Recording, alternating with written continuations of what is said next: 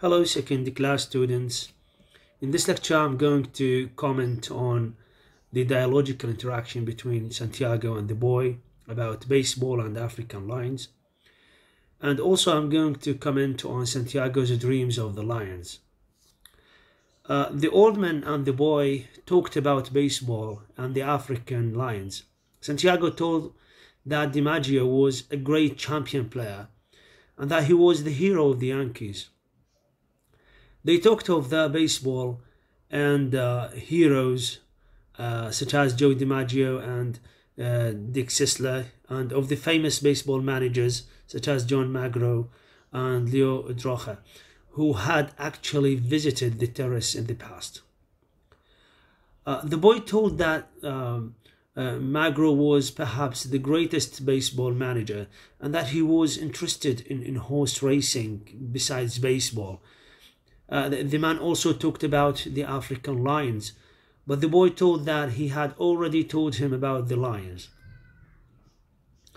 The boy then told Santiago that he was the best fisherman. He told there are many good fishermen and some great ones, but there is only one, you. The old man felt very happy after that at the comment made by the boy and replied, "You make me happy. I hope no fish will come along so great that he will prove us wrong." The boy told that there was no such fish if he were still as strong as he said to be. However, the old man told that he might not be that strong, but he still had many tricks and he had determination.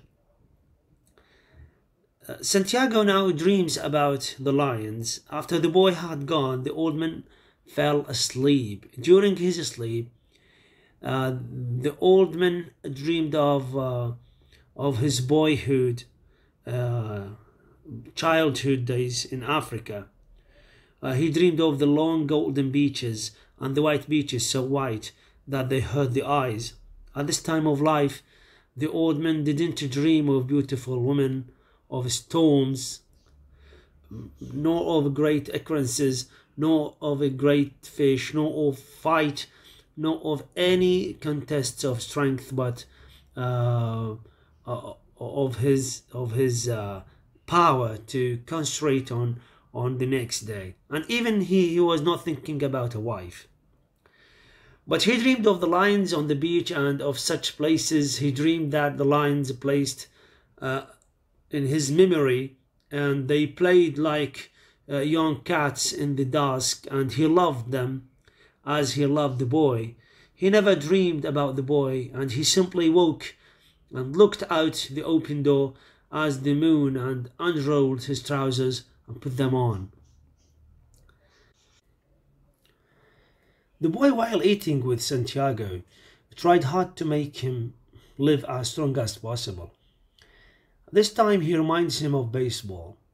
The boy is aware that such topic is a source of delight and energy for Santiago, hence helping him to forget the poor living conditions that the old man is experiencing. "Tell me about the baseball," the boy asked him. "In the American League, it is the Yankees, as I said," the old man said happily. The boy succeeded in making the old man delighted, as the narrator tells the way Santiago responds to the boy's question. The old man said happily. DiMaggio is himself again, refers to the extent Santiago has faith in this man as a hero, especially when describing him as great.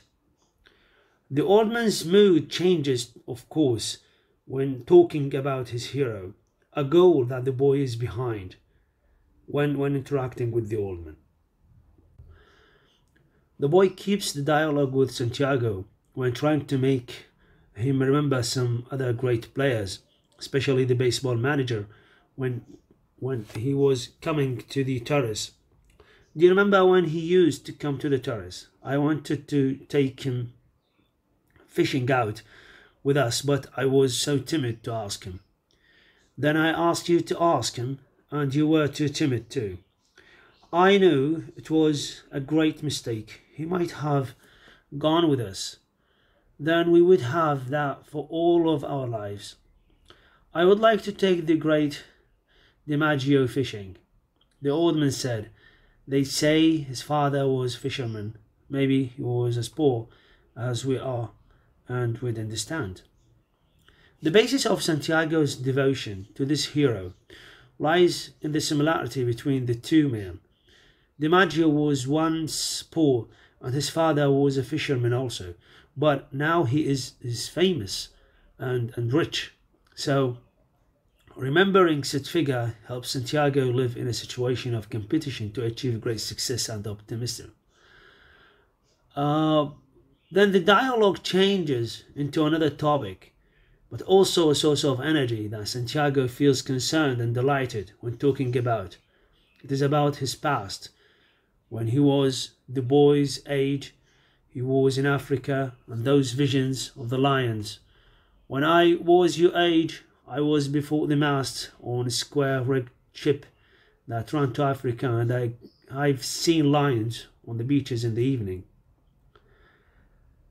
The boy endeavours to make Santiago stick to one topic and to concentrate on the topic that is more realistic and recent to the present moment. Talking about Africa is something related to the far past. And talking about lions is related to dreams. The boy doesn't want him to live in dreams, but in realities and great actions which are directly pertain to baseball. And DiMaggio, should we talk about Africa or about baseball? Baseball, I think, the boy said. Tell me about the great John Magro. He said, Yota for J. He used to come to the terrace sometimes too in the older days. But he was rough and harsh-spoken and difficult when he was drinking. His mind was on horses as well as baseball. At least he carried lists of horses at all times in his pocket and frequently spoke the names of horses on the telephone. He was a great manager, the boy said. My father thinks he was the greatest. The boy finally accomplished his intent, which is to flourish the old man's virility and mind power when he compares other fishermen to Santiago, telling him directly that he was the best one the boy believes, though there are many other experienced fishermen. And the best fisherman is you.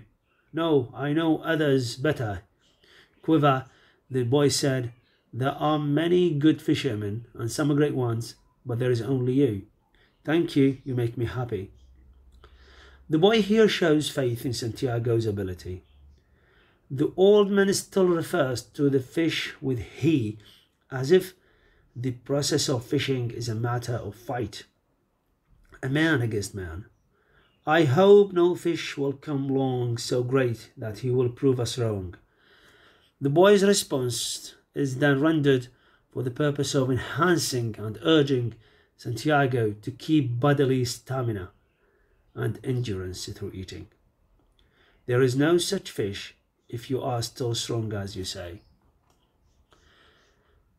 The old man's reply here summarizes the weapons that he can fight with, which are tricks and resolution that keep Santiago's determination on the road of expected future success.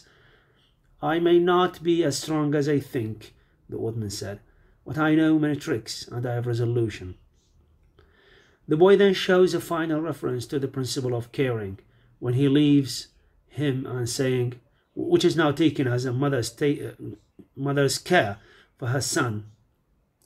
You ought to go to bed now, so that you will be fresh in the morning. This caring note is closed with an offering of help. I will take the things back to the terrace. A mutual caring occurs between the two friends when the old man replies that he'll wake the boy in the morning, which is in the early morning. Good night then, I will wake you in the morning. The old man seems very organized, and this is asserted when the boy tells that he depends entirely on the man to wake him up. You are my alarm clock. And how the old man refers to the fact of his organized ways of living when he said, age is my alarm clock. The boy finishes talking with Santiago in a hint of caring, as if a mother advises her son, "Sleep well, old man." And the narrator then presents a series of visual images that portray Santiago's abject poverty conditions, no lights to eat under, and evening dark during the night, which raises a sense of gloomy, hence a sensory image of the tactile sort. There is no pillow to rest his head on. The old man took his trousers and went to bed in the dark. He rolled his trousers up to make a pillow, putting the newspaper inside them, and even no comfortable bed to sleep on. He rolled himself in the blanket and slept on the other old newspapers that covered the springs of the bed. He rolled himself in the blanket is a kinesthetic image that arouses the idea of how difficult life the old man experiences in the current situation. The old man's dream is presented by the narrator according to the four sensory imagery: visual, auditory, kinesthetic, and gustorial. The long golden beaches and the white beaches are all visual images when the narrator describes the beaches according to color and size. The mountains are also presented according to color and size, which are two visual images. Such visual images are useful to convey Santiago's longing to his childhood, adulthood, because such scenes are really wonderful. The auditory images are made then explicit via the use of the verb heard. In his dreams, he heard the surf roar. The auditory image is then supported with the kinesthetic image. When describing the boat movement, the native boats come riding through it. Finally, a gustorial image is presented through the repetition of the verb smell. He smelled the tar and oakum of the deck as he slept, and he smelled the smell of Africa that the land breeze brought at morning. The four merged images help understand and feel the deep details of Santiago's dream about Africa, as if our senses experience that dream. The next paragraph continues Santiago's dreams and how the narrator is an omniscient one in these two paragraphs, since he is inside Santiago's mind. The second part of the dream is related in terms of visual images, when the narrator tells of physical details, to see the white peaks of the islands rising from the sea, and then he dreams of the harbours and roadsteads of the Canary Islands.